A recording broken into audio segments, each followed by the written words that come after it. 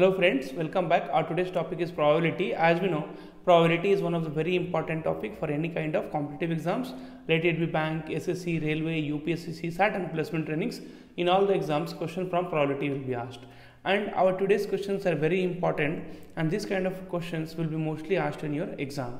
So I will suggest you please watch the previous videos on probability so that you understand the concept and then you can solve the questions easily. So let's start with the question number 1. So in a class there are 15 boys and 10 girls are there. So suppose there is a class is there. This is my class. In that number of boys is 15 and the number of girls are 10. So if we'll talk about the total number of a student, so total number of a student will be equal to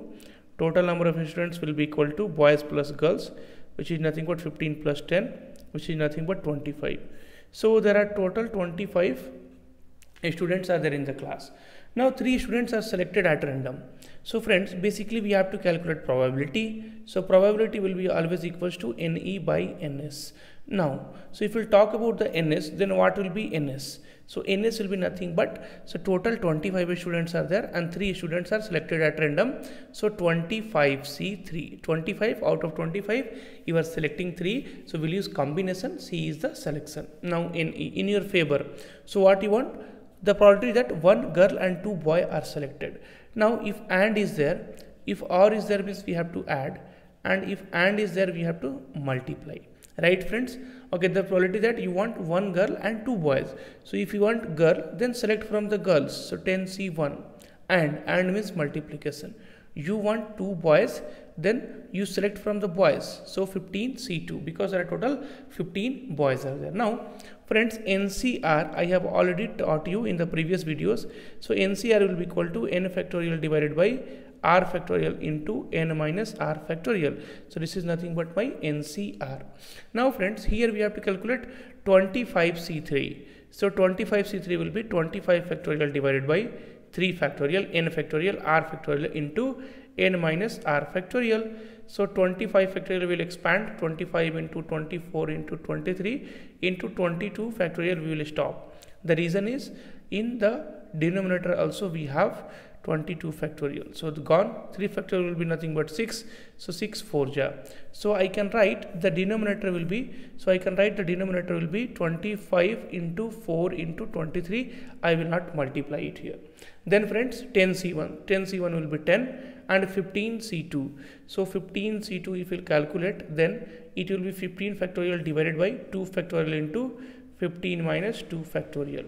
So 15 factorial divided by 2 factorial is 2 and 15 minus 2 will be 13 factorial. Now if you will expand it, then 15 into 14 into stop till 13 factorial and 2 into 13 factorial here. This gone to 7 times. So 15 into 7 will be 105.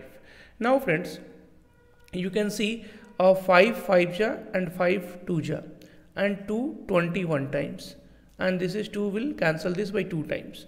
So 21. So 21 divided by 2 into 23 will be 46. So 21 divided by 46 will be the answer. So option A will become the correct answer for question number 1, and this kind of question you can expect in your exam friends. Now moving towards the question number 2. Now question number 2 is similar to question number 1. So let's see how we are going to solve this. 4 persons are chosen at random from a group of 3 men and 2 women. So there is a group is there of 3 men and 2 women. So friends, total number of person. So total number of person, if you will calculate, then it will be 3 plus 2, which is nothing but 5. So total number of person we have got here is 5. And 4 children are also there. So 4 children. So total number of person will be 3 plus 2, 5 plus 4 is 9. So again we will add 4 plus this. So total number of person will be 9. So this total number of person is having 3 men, 2 women and 4 children. Now the chances that exactly 4 of them are children is, now friends, my probability will be equal to NE divided by NS, right? Okay. So total number of person, so 4 persons are chosen at random from a group of 3 men, 2 women and 4 children. So total number of person is nothing but 3 plus 2, 5, 5 plus 4 is 9. So total number of person we have is 9. So how many persons are chosen at random? So out of 9 we are choosing 4 persons. So 9C4. So this will become my NS, total outcomes. Now favorable outcomes. So you want exactly 2 of them are children. So if you want exactly 2 of them are children, then 2 you select from the children, and the remaining 2 you select from the main and domain. See, there is a condition, friends, try to understand. So there is a condition only on the children. They want exactly 2 children and they are not worried about main and domain, so that will become 5C2.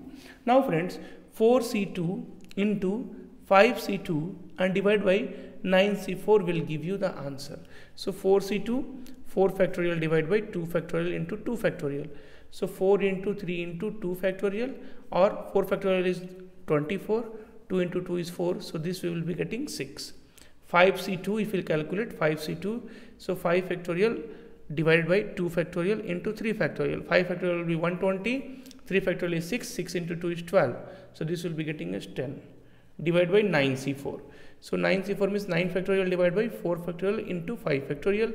So 9 into 8 into 7 into 6 into 5 factorial divided by 4 factorial will be 4 into 3 into 2, and 5 factorial will keep it like this. 5 factorial cancel, and 4 2 will be 8 and 3 into 2. So we will be getting 9 into 7 into 2. 9 into 7 into 2. So 2 3 and 3 3. So 10 divided by 21 will be the answer. So option D will be the answer for the question number 2, and this is one of the very important question, friends, for your exams, and this kind of questions will be asked. So thanks a lot for watching the video.